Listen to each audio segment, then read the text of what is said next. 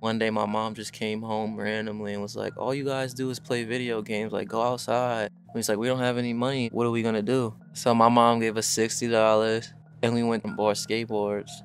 I lived in Jersey at that time. Then I moved back to the Bronx, and that really like shaped skateboarding for me because you learn so fast in New York. People running around, people screaming, cars honking. I think that fast-paced influences everything I do. I'm always thinking about what's next. A lot of people's downfall is they dwell on what they've already accomplished. The person who I am, I'm just like, all right, I did that. Like, how do I get to that next level? What's next? If I accomplish everything I wanted to accomplish in skateboarding, not saying I'm done with it, what other goals do I have? Skateboarding isn't my end goal. It's the first thing that people know me for, but it won't be the last.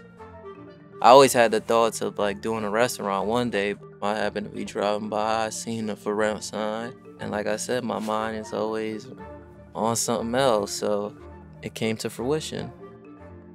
If I think something's cool, I'm aware. That's just the New York in me. Like, I grew up rocking fly gear, and skateboarders just look good with whatever they kind of do. They just know how to make you look good for some reason.